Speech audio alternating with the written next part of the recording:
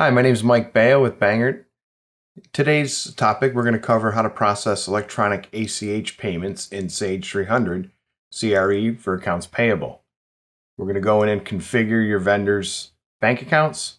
We're going to make sure that your checking account has the information filled in it needs. And then we'll go through and select a bill for payment and take you through the process of generating the actual ACH file. So the first thing we're going to do is go into accounts payable in Sage 300, and we're going to go into the settings in accounts payable under company settings, under file, company settings, AP settings.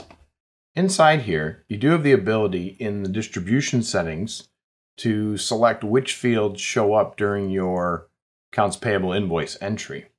So if we go into invoice settings and we go down to distribution settings, one field that may be helpful for you to have during entry, especially if sometimes you're generating ACH files not on every bill but only certain bills, is down in the distributions here. You'll see at the very end there's a field called default payment type, and you can make this available for all your vendor types or for whichever specific vendor type that you will be setting up to receive ACH payments. For example, some people actually will use one of the types and maybe rename it, call it electronic, whatever. And then you can actually just turn on this field down here, default payment type, for that vendor. So what we're going to do is we're going to make it simple here. We're going to turn them on for all of them.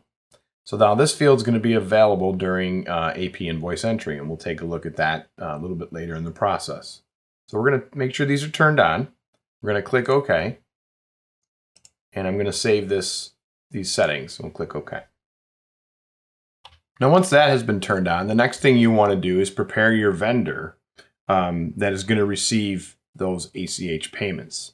So in the vendor setup, under Setup Vendors in Accounts Payable, you're going to pull up the vendors that you want to make sure has the information set up for the ACH payments.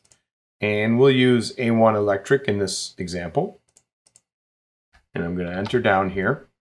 And if I go down to the Terms and Defaults tab, you'll notice one setting you could switch is a payment type, a default payment type. So if this vendor, majority of the time, is going to be an ACH or electronic payment vendor, you can switch the type here to electronic. Okay, or if the majority of the time you're going to write a check for them and you want to make the payment type on a check, you can do that. But let's do electronic here. Okay. And then what I can do now is on the next tab, you're going to notice there is a payment settings tab, that shouldn't be anything different here. But in the electronic payment settings tab, this is where you can go ahead and fill in that vendor's bank routing information, bank account information, just like you would a direct deposit in the payroll side if you're doing that as well, for this particular vendor. So this is where it's going to pull that vendor's banking information for the ACH payment. So you're going to want to make sure this is filled out here for routing and accounting and what type it is and so forth. So we'll go ahead and click Save, and that vendor looks good to go. So the next step you want to do is to make sure that your bank account, where the funds are coming from, has the information that is needed for the ACH file as well. So if you're using, for example, if you're using direct deposits in payroll, chances are your bank might already have the information it needs. But just to be sure, you should go over to Cash Management and go right into the bank account setup, which is under Setup Bank Accounts. And it gets the bank account number from directly in the contact tab here in the bank account record. So if I pull up the bank that I'm looking to make ACH payments with, First Pacific Bank, I'm going to go to the contact tab, and you'll see here's where the account number is stored. The routing number is going to be stored in the Generate Electronic Payments section in Accounts Payable that we'll take a look at next. So the only thing you're going to need to fill in here is the account number and the bank name. Those are two fields that are required here on your company's bank account. So those are filled out, and we'll click Close. Okay, so now we can go over to accounts payable. We have the settings set up that we need in the system. Where we're going to put that routing information for your bank account is under tasks, generate electronic payments. So if I go into here, you'll notice inside here, there is a place to click on options. So in the options here, you'll notice it's going to pull the defaults in. This is typical of the ACH. Most of the time it's federal ID, the origin name, and there's the federal ID. And it's actually should all pull in during your setup, but this is done in the general ledger company setup for your federal ID over in there. And then you'll notice here the destination is my bank. Where am I getting the information from? And there, right here is where we need to put in the routing number. Okay, and with the ACH files, the only big decision that usually needs to be made is, does your bank require a balanced or unbalanced file? So by default, you'll notice this is not checked here. So this means this is going to be a balanced file. And if your bank required what's called an unbalanced file, and you could just ask them, they should be able to tell you, you just check that box. Okay, there is help on this system, on this process as well. If you click the help button here, it does go through a whole section here on how to generate electronic payments. So you can use this as well for references. This is what we're going through now. So that's available to you as well. So for now, we're not ready to generate. So I just want to get out of here and we'll take a step back. But at this point right now, this looks good to go. And it can be added on the fly when you're going to generate your first payment, which we'll come back into. So first things first, let's go in and just put a bill in the system and we'll take a look at that field that we added earlier. So I'm going to go into task, enter invoices, and let's pull that A1 Electric Company up. I have some compliance warnings that came up on my other screen. I'm going to ignore them. And I'm just going to put an invoice number in. And this, my sample data is in a prior year, so I want to make sure I fill out the right information. Say it's $450, and we'll make sure it's 05/30/2015. Okay, so now you'll notice when I get down to the distribution section, you'll notice there's that field that we added. What is the payment type for this bill? Now, it defaulted to electronic because we changed that in the vendor setup. So, you could do your normal coding of your invoices in 300. You can code it to a purchase order, a job. That nothing changes here as far as that's concerned. I'm just going to skip it because nothing does change here. And we'll let the GL account pre-fill in, and we'll just let it pre-fill across here.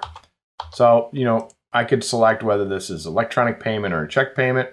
It's electronic. And then you can continue to code as normal. So I'm going to accept it. Accept the invoice, and then I could do another invoice if I needed to. Okay, we'll just click finish, and then you're going to get your typical printout, which I'm printing to files. We'll click start, and we'll let that post into the system. Okay, so now I have a bill in the system here.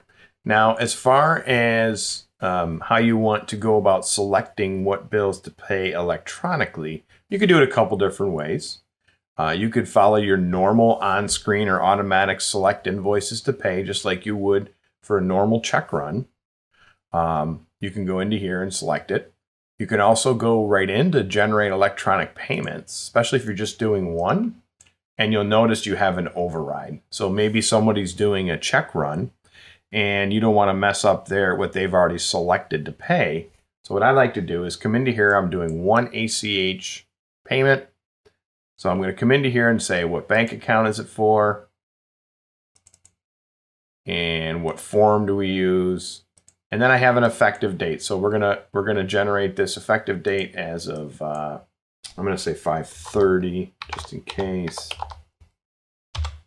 Okay, now what it's going to want here is it wants an electronic payment path because it's actually going to create the ACH file to a text file. So it wants to know right here, where do you want me to save that file? So obviously save it somewhere that's secure and somewhere that you have access to and can retrieve it afterwards to upload to your bank.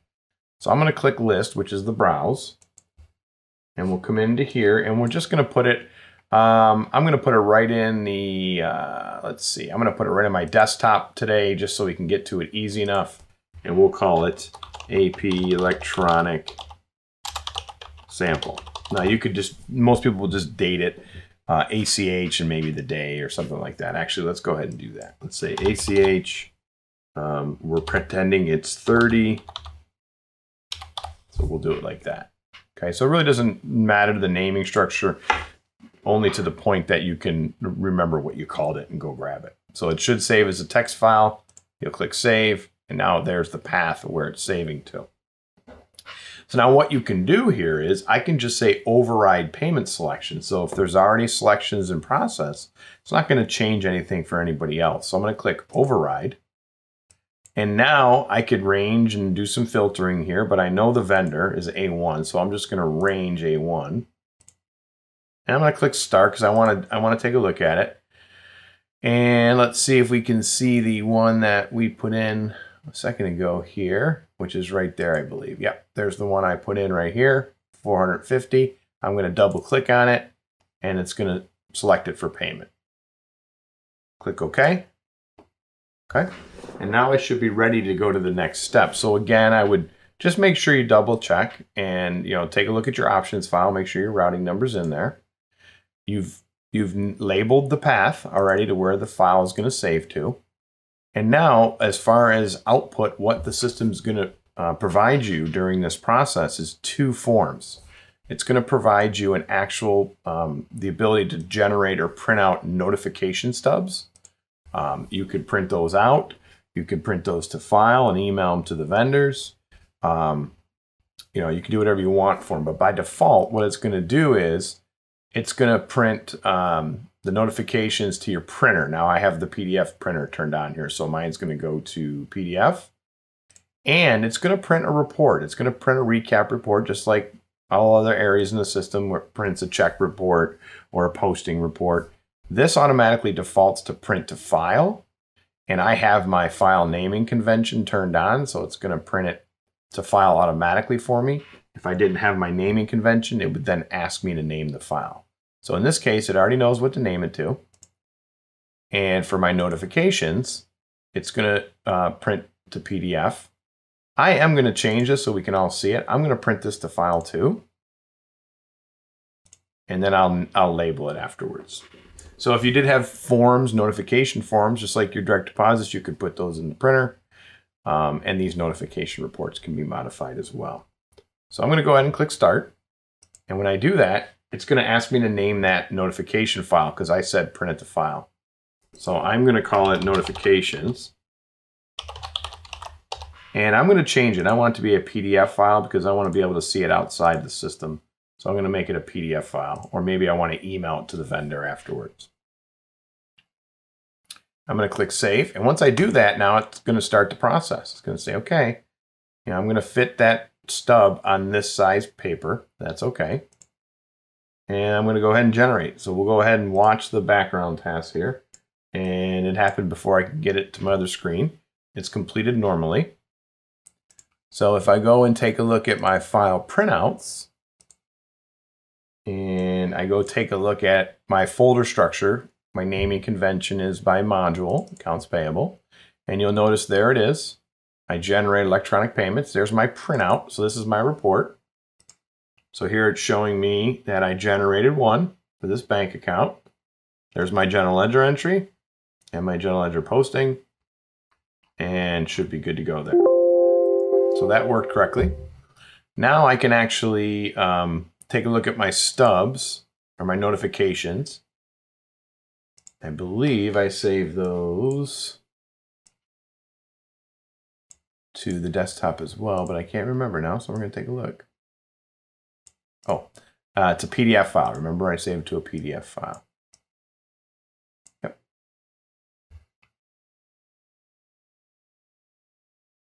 And that is not the notification report. I think I saved that to the database. So let's take a look at that. File printouts. And let's change it to a PDF. There it is, notifications. So let's open that up, take a look at it. So this is how the notification is going to print by default. It should look identical to your check form that you're using in Sage 300. You can also get notifications that send out and fit on the form as well. Or you can also design a different check form in accounts payable for a notification. So this is what that prints out there. And the other thing you have the ability to do is in reports and accounts payable under forms, you can also generate an electronic payment notification, which is a little fancier, looks a little nicer. And this is something you can email out to your vendor as well. So let me see here. What was my reference number? Let's just do a print preview on that just so you can see what it's going to look like. This will be blank, but. So once this is generated, now, so there's what the electronic fund notification looks like. So here's the one we did today. So this looks a little nicer. Sometimes people like to generate this out and send it to the vendors this way as well. And this is a crystal report, so it can be modified. So now basically you have this ACH file, and that we did save to the desktop. So if I go to my desktop and switch it to a text file, because remember we saved it as a text file, you should see it right there. So there it is, ACH 053. So it'll say .txt. You want to make sure you change it to text file. You can most certainly just browse this, either your email or your Windows Explorer, because you're either going to you need to check with your bank, but either you're going to email this text file over to your bank, one of your contacts there, or most of the time inside their banking software, they have a upload portal where you can upload this file right in and confirm it. So if I'll just open this up real quick, it looks just like the ACH Nacha file, bank standard file. It shouldn't be any different here. And this is how we want it to look. So all you basically have to do at this point is upload that file to the bank. The system has already recorded that as a payment. You'll be able to do a bank reconciliation on it.